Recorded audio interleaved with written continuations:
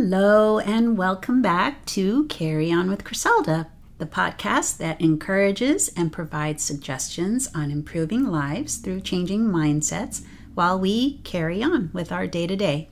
I'm your host, Criselda. Be sure to stay tuned to the end for a special lighthearted message. And now, a fair warning. This episode may not look the way you expect it to. I will be discussing my personal journey with gratitude. It wasn't just something in and of itself that entered my life. It took a deep evaluation into my psyche in the form of a challenging process that I had to overcome in order to grow and become a better version of myself. The form that this process took that I'm about to share was my personal experience, and in no way am I suggesting that this is the same method that you must undergo in order to achieve a spirit of gratitude. My purpose is to merely share how my life was before and after practicing gratitude. Your journey will be what is meant just for you. You know, some years ago, I was kind of a miserable soul. I went through a phase where I wasn't happy with my everyday life.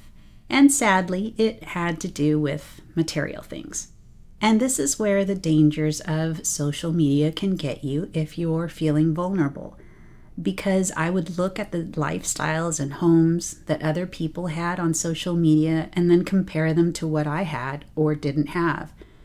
Of course, we know that we are only seeing what the camera points at, and we don't see what we can't see. Again, I was in a vulnerable state though.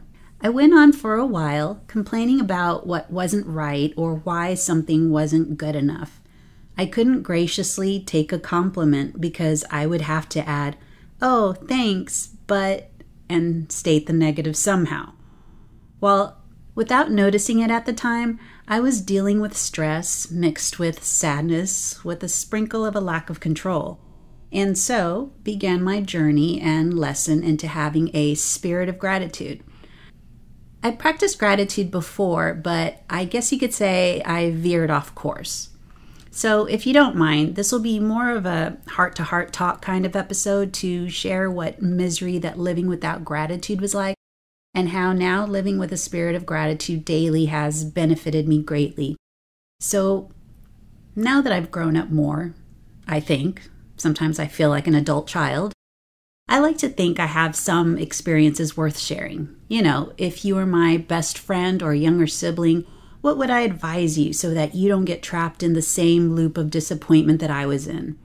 And here's what I would tell you. Back to my story, I was not happy with what I saw as I looked around my home. And by the way, just so you know, I was sorely ashamed by the behavior that I had, but not anymore because I worked through that too. So I didn't like that I had mismatched furniture sets or not enough room to store stuff, so I had piles of unorganized whatevers. And it didn't help that some of the social media posts would show these pristine, immaculate homes and, oh, here's a mother of four with a picked-up house. Meanwhile, I'm struggling with keeping just one of my rooms tidy. Looking at social media when you are dealing with an underlying problem like sadness is the worst time to indulge, unless you clearly only stick with things that will uplift you. All I could think was, I needed more room. I just needed more storage so I could at least have things put away so that I wouldn't be embarrassed by an unexpected guest. No, that wasn't the problem. I felt bad that I couldn't keep a house that I could feel good about, but even worse, that I was stuck in this pitfall that I created for myself. Although it seemed like I lacked control in my situation, the opposite was true. But I was searching. I knew I needed to do something different to get myself out of this yucky feeling. I started to repeat the phrase, "be grateful," in my head as much as I could remember every day. I stopped viewing social media in the things that exacerbated my vulnerable state. I even looked up videos of people living in underdeveloped countries. I'm not talking about the homeless conditions that people live in, although I watched those too. I'm talking about those who live in extremely modest homes, still having just what they need for living. And I would do that to remind myself to be grateful for what I have. And what happened next, I couldn't even tell you because I don't fully remember how I got there, but somehow the YouTube algorithm led me to looking at minimalism videos. Now, minimalism is a topic all on its own, and there are different levels of it. It doesn't have to mean to get rid of all your stuff until you are left with the bare minimum. One particular channel, The Minimal Mom, revealed that you can go as far as you like with it and stop when you want. And it's not about forcing you to give up things that you are not ready for. They encourage you instant wins by getting rid of things first that are considered trash anyway. Then you work your way from there. I thought, I could do that. I was immediately intrigued because the process of minimizing forces you to assess your possessions and really evaluate what you have and why. The light bulb moment went off for me. I mean, here I was feeling dissatisfied about what I didn't have, and now I was considering going through my whole house, room by room, and getting rid of things that I had not even thought about, some for years. It became my answer to my problems of how to get my house into a presentable state, not just for any unexpected visitor, but for me, and how to live in gratitude. The most interesting thing that began to occur was that as I began this endeavor to go through my house and get rid of stuff and more stuff by either giving them away or donating them, I started to see just how fortunate I have been throughout the years with all the things that I had. And when I ran into certain things that I had forgotten I even owned, it made me think back to how unfulfilled I was for not having even more. I mean, the things I was so readily willing to now give away was once new to me, and it satisfied that particular void at that particular time when I purchased it. And here I was worried about all the things I didn't have. What if I never answered the call to follow this process? Wasn't it possible I'd do it again? Buy more stuff for that temporary fix until the feeling dissipates? Although I didn't impulse shop for big items like furniture, I did do so for little things because it was on sale or it was inexpensive to begin with. Sometimes I'd end up returning the items. Other times I'd add it to the collection of other like items I had. Or if I didn't really need the item, I'd keep it just in case. And these were some of the items I was now happily getting rid of. There are a lot of thoughts and feelings that go on when you are minimizing your space. Have you ever gone through that process? It's amazing to see when you go through your stuff to get rid of and you begin to develop piles and piles of things and taking multiple trips to the donation center, just how much has been accumulated throughout the years. Then there were feelings of guilt. If I added all the things I've donated so far, how much would it be? And now I'm getting rid of it just like that? Well, not everything just like that. Some items I challenged myself to doing without by choice. But that's one of the things I began to discover as I was purging all my things. It made me want to look for more and more things. What else could I let go of? It was because I was making a dent in this process. Plus, I kept my aim at my end goal, which was to have a space that felt like an Airbnb. I was starting to change my tune. No longer was I craving for what I didn't have. I could still make what I already had work for me. Getting a handle on all the stuff I was needlessly holding on to was putting me back in control. It started to feel really great. I was thankful. I was feeling a lighter load because now I had less to manage. And donating all those items or passing them on to others who could use them felt good too. I could have considered selling most of my stuff to recoup part of my loss, and I actually did store things in boxes for that purpose at first. But honestly, I found it too laborious to do. And holding them in a box until I could sell each and everything was not getting me the result I was after quick enough. In that season that I was in, I valued my time more than getting a fraction of what it was worth. So donate it was, which I was fine with. It actually felt better to bless someone else for nothing in return. In my mind, I thanked the items for serving me. That's how I worked through the feelings of guilt. And I'm talking about the things that were acquired mindlessly, the impulsive buys. I didn't feel guilty for the items that were intentional or thoughtful purchases. but the process did help me consider more carefully the things I purchase going forward and to be more mindful. So how have I fared with this process today? Well, I was able to get rid of lots of things to the point where it made an obvious difference in my home, but it's still a work in progress. It doesn't look like an Airbnb yet, and that's okay. As much as I did, it still made a difference in my life. Now I am not fixated on what I don't have to the point of sadness.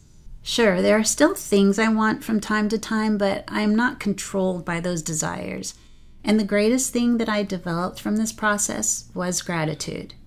I am so grateful now to have gone through this journey. It made a much bigger impact than if I were to just read some articles or watch some videos on gratitude. Although yes, I did that too. But doing the intentional action of going through all of my stuff and evaluating what I should keep and not keep made a better impression in my mind. And guess what? If I were to see some of those social media posts today with those pristine homes, I would not feel the same way as I did before, because I've been through a process and came out the other side better than I was. Also, I just don't view material things the same way anymore. The reason being is having and feeling gratitude is way more important to me than worrying about what I don't have. Now, if I see something I like that I don't have, my thoughts are more like, that's nice. Maybe that's something I can strive for in the future. But in more cases than not, if the opportunity presents itself to get that thing, I no longer care to have it. Something else about gaining a spirit of gratitude is that although it began with getting rid of my stuff, it automatically stretched over to other things. It grew to being grateful for my health, my family, which of course I was already grateful for. But I became grateful for every single day, and even the little things that we sometimes forget are there. But the more you practice gratitude, the more positive you become. In fact, gratitude decreases stress and abates depression because your focus is not on the bad things. Remember what I said in the episode, Drop the Lies? Your thoughts have more power than you realize. If you haven't heard that episode yet, you should totally check it out after this. Although I said this was going to be more of a chit-chat, might I suggest 2 things you may consider for practicing a spirit of gratitude? Maybe a gratitude journal. It's something that you can do every day to remind you of all the positive things or people in your life that you can reflect on. Another one is a vision board, which you can do in different ways. You can get an actual poster board and cut and paste different pictures, words, or quotes that inspire you. You can also do it with a whiteboard or a corkboard. With this method, you can more easily update or change out your pictures. The last is digitally using an app like Canva. If you've never heard of a vision board, think of it like a collage of things that you want to see in your life as reminders of things you are grateful for, or things that represent what you are striving toward, making sure you display it in a place that you can see it every day to reflect. I personally use both. A gratitude journal I write in every day before I go to bed, and a vision board I created on Canva that I have saved to my phone, which I look at every day. So that's it. A reminder that we all have our own journey that we are trying to navigate. If this inspired you, I'm super grateful. And if this is not quite aligned to the journey that you are on right now, that's okay. I hope that you could at least appreciate the story that I shared and maybe draw some kind of inspiration anyway. Until next time, remember to carry on with gratitude. Welp, here we are. It feels like we're settling in as a comfortable couple, you and this podcast. No longer do awkward silences feel awkward anymore.